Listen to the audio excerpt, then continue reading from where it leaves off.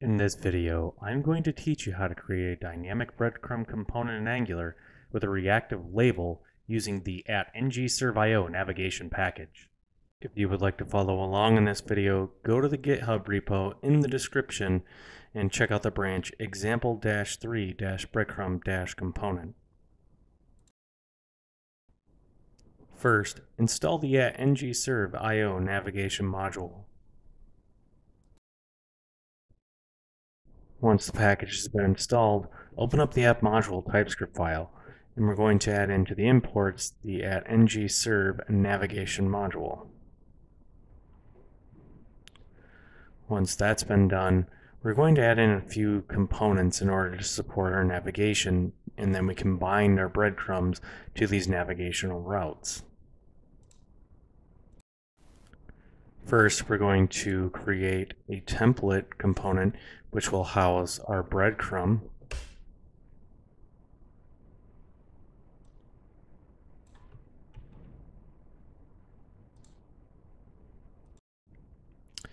Next, we'll create a product list which will have a list of products for us.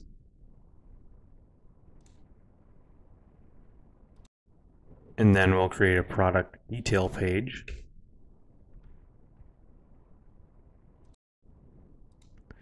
And then we're going to add in a cart component.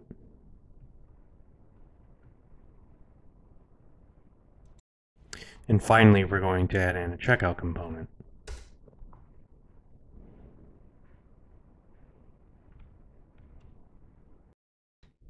In order to better support the reactive nature of these breadcrumbs when we want to change the labels, we need to add in a couple of services.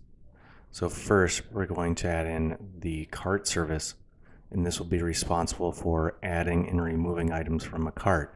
So when we look at our label, we can see a quantity of what's in the cart increase and decrease. Next, we're going to add in a product service that will be responsible for showing us the name of the product within the breadcrumb. Open up the product service file we just created. First, we're going to create a list of products to which we can then reference in the product service. Next, we're going to implement the iBreadcrumb label service, which has a getCrumb method associated with it, to which takes in an activated route snapshot. Now this will return an object of label and path, where the label is an observable of a string and the path is a string to which we walk the activated route snapshot backwards in order to create a path for the breadcrumb. Next, we're going to add in a products property, which will just reference our products list, and then we'll create a method on here of getProduct, which will allow us to just provide an ID and return a particular product back based on that ID. Open up the cart service file. We're going to add in a cart items property, which is going to be of the type behavior subject, and this will act as our observable for our breadcrumb label. In order for that label to react to certain events, we're going to add the addCartItem method here, which increments the cart items. Next, we're going to add in a removeCartItem method, to which will decrement our cart count. And then we're going to implement the iBreadcrumb label service and add the method getCrumb. And as you can see here, our label is acting on the cart items and modifying the label here to give a cart and the quantity count within that particular label. So any time that we add or remove to the cart here and it increments or decrements that count, the behavior subject is emitting that value and we're transforming that into the cart quantity count here. With the cart and product service now created, we'll need a method in which we can reference back these services within our breadcrumb factory service. So first, we're going to create a const folder, and then we're going to create an index file. And in here, we're going to add in a couple of keys so then we can reference each of these services. And the first one is going to be the cart label service, and that will make reference to the cart service. And then we're going to use the product label service, which then will make reference to the product service.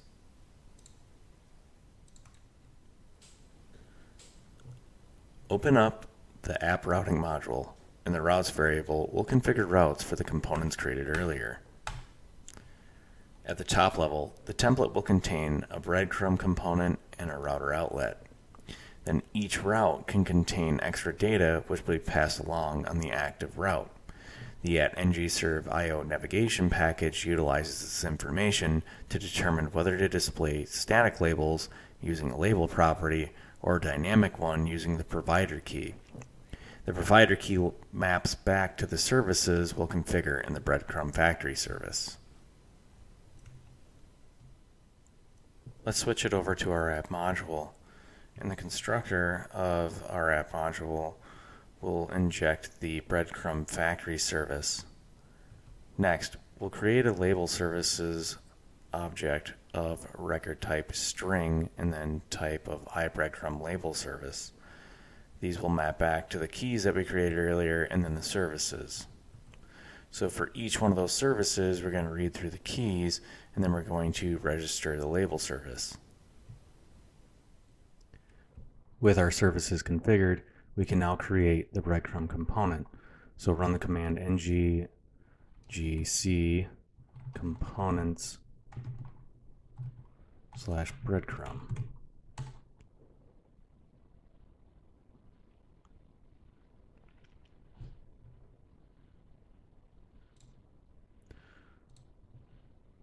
Once that's completed, let's open up our breadcrumb component. We're going to add into the markup here our NgServe-breadcrumb component.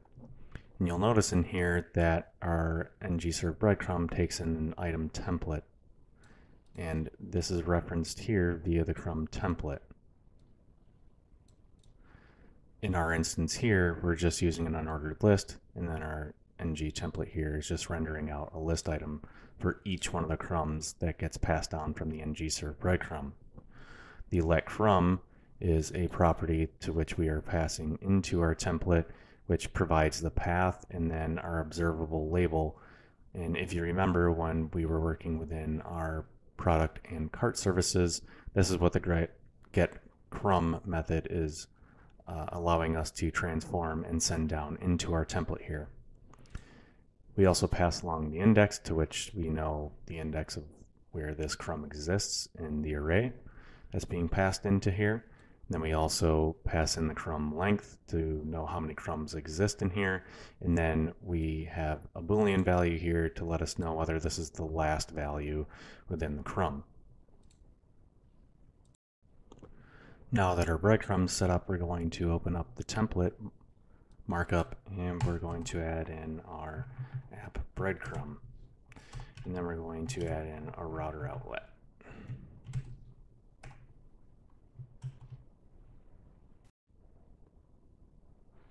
While I'm not going to get into each one of the specific implementations for the components we created for each route, you can find those in the finished GitHub branch, to which I'll provide in the description here.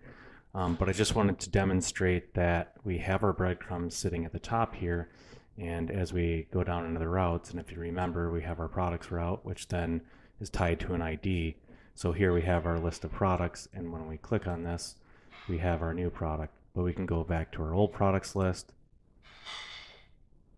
and then we can see that it's changing the value here.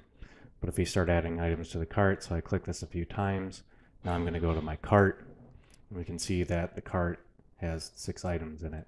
But we can remove this, and we can see the value change in the cart. So I'm going to click remove item, and I click add item here, and if I go to the checkout, leads me to the checkout. Still, I can keep removing and adding items to the cart here.